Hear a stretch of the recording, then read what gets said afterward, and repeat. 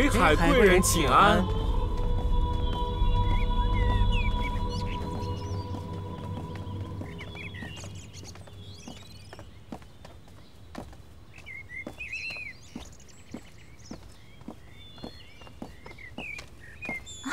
妹妹来啦！呀，纯品姐姐安。妹妹今日竟大不相同了。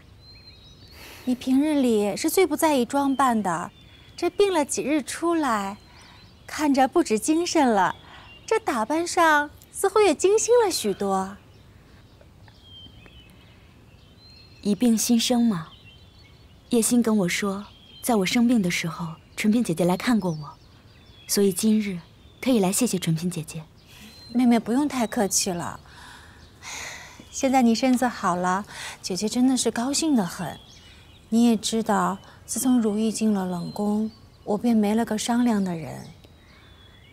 纯品姐姐若是不嫌弃，妹妹便陪着吧。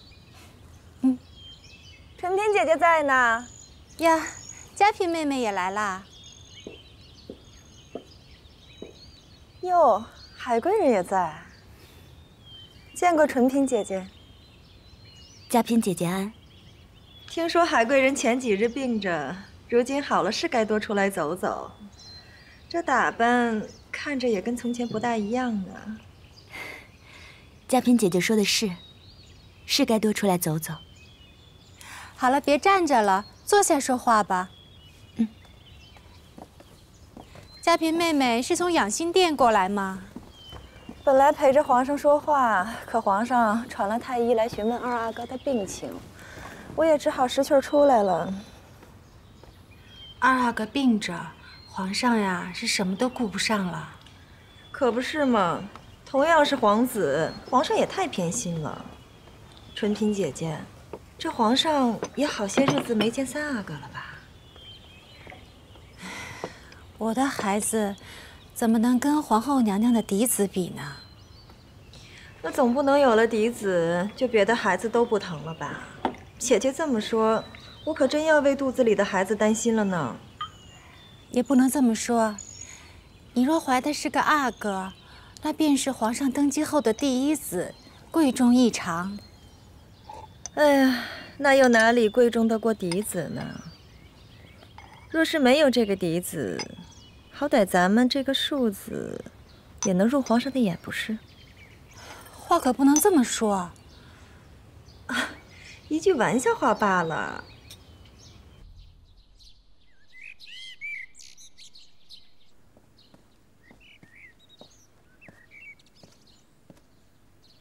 这二阿哥还是老样子。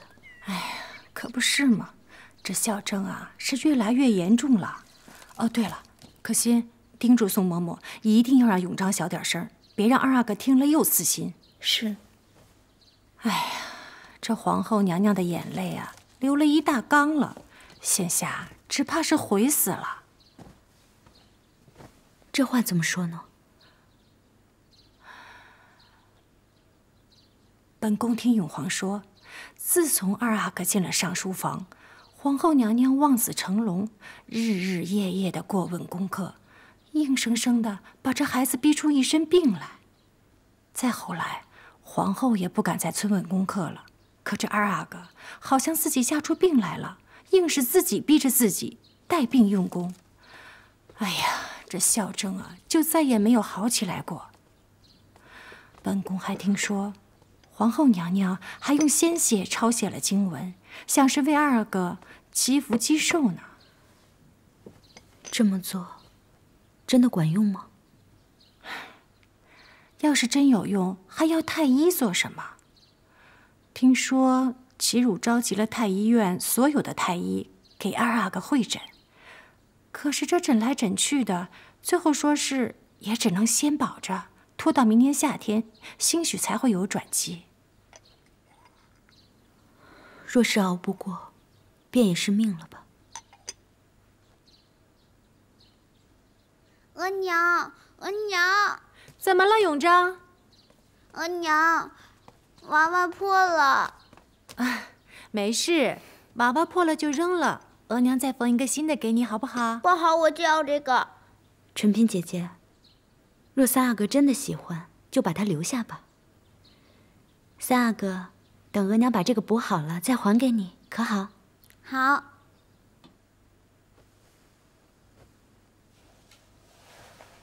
皇后娘娘，二阿哥的病越发的重了，这几日务必要细心陪护。但求齐太医能医好永莲。臣不敢有丝毫的懈怠。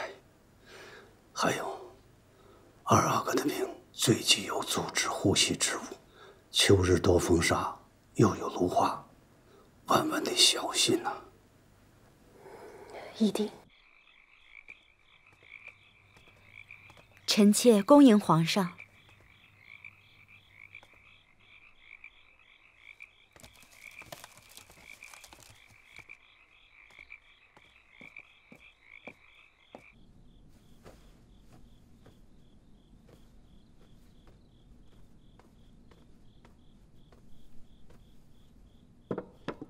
二阿哥睡着了，一会儿再给他喝药吧。咱俩都在这儿照应着，也不知道娘娘那儿怎么样了。那姐姐先回去陪陪皇后娘娘吧，二阿哥这儿有我就好。行，那我回去看看，你好好看着二阿哥，等他醒了再给他喝药。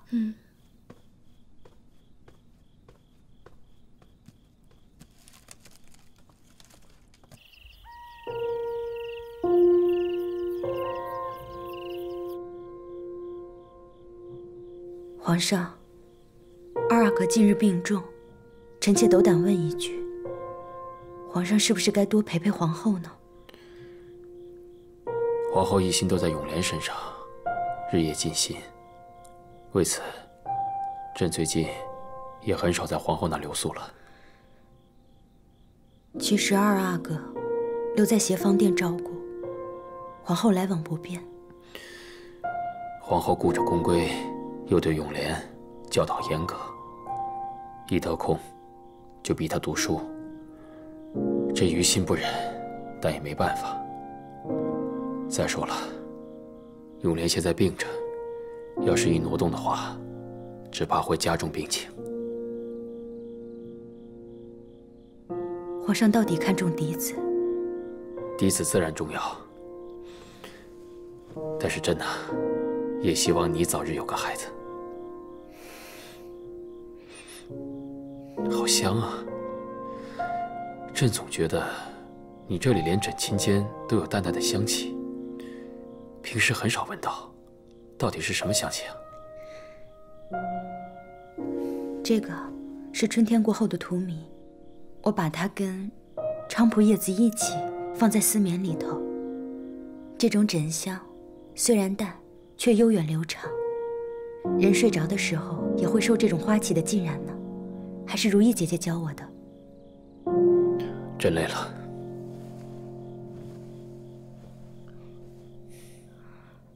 臣妾不说了，皇上休息吧。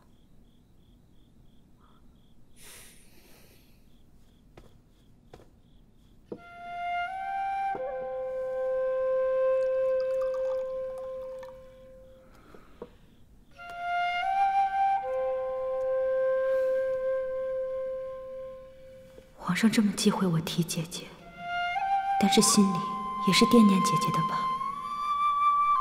姐姐的冤屈，我要不要告诉皇上呢？皇上会信吗？那边是贵妃和皇后，我没有实据，贸然说了，真的能救得了姐姐吗？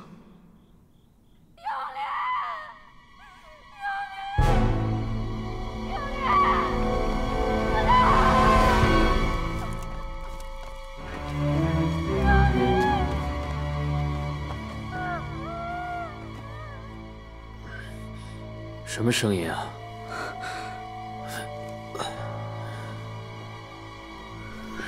什么声音啊？臣妾不知道。皇上，皇上，皇上，皇上，出事儿了，出大事了！协芳殿，协芳殿，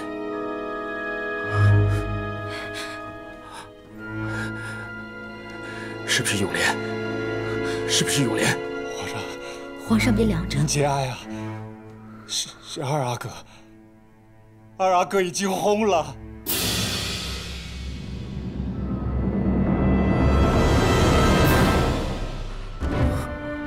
怎么会？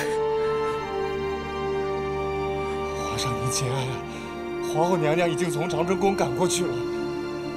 永莲是朕的嫡子，他还要继承朕的，怎么会是永莲？永莲是朕的嫡子，他是朕的嫡子。永莲，永莲。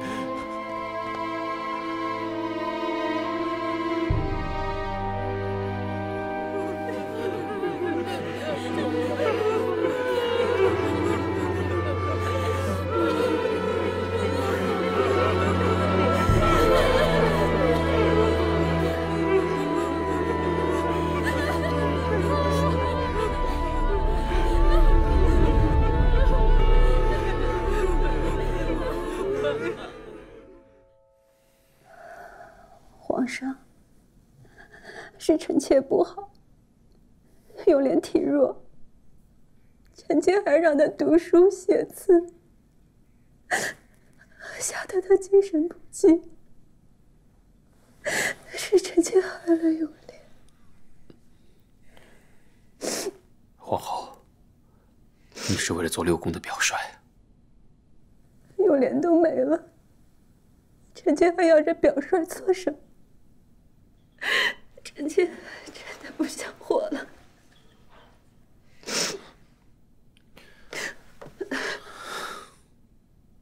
朕自幼在宫中长大，知道在宫中的孩儿娇贵，难以养活。便是到了20岁，一命呜呼的也不在少数。但没想到，今日会失去了永莲，朕痛心极了。他是朕寄予厚望的嫡子啊！皇上节哀啊！皇上，房内怎么会有芦花飘进，害了永莲呢？这秋寒毒芦花，谁知那夜风大，芦花飘进永莲的房里，这实在是难以防范的。不难防范的，是臣妾将协放殿伺候的人减半。如果臣妾不顾着节省用度，不让永莲身为嫡子以身作则，如果臣妾让多多的人照顾他，就不会这样的。